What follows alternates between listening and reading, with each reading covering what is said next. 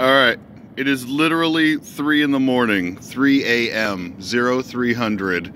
I'm in Bellingham, Washington, wandering around aimlessly. I had dollars in my pocket, and this happened. I don't have like a kitchen in my pocket, but I had dollars.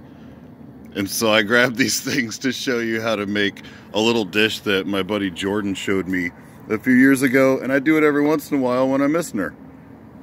So you take a McChicken and you take a McDouble from McDonald's. And first you gotta open up the McChicken. It doesn't really matter which one you open up first. I just happen to open the chicken because chickens are good cluck.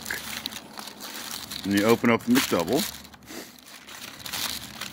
And then just like when you're at the gym, you're trying to get rid of the bottom. You just try and get rid of that butt. So you get rid of that. Might save some of that cheese.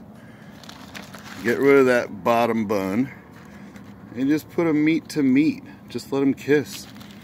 And then once you have that McDouble and that McChicken sandwiched together like that, you have made yourself a McChubbin. I'm loving it.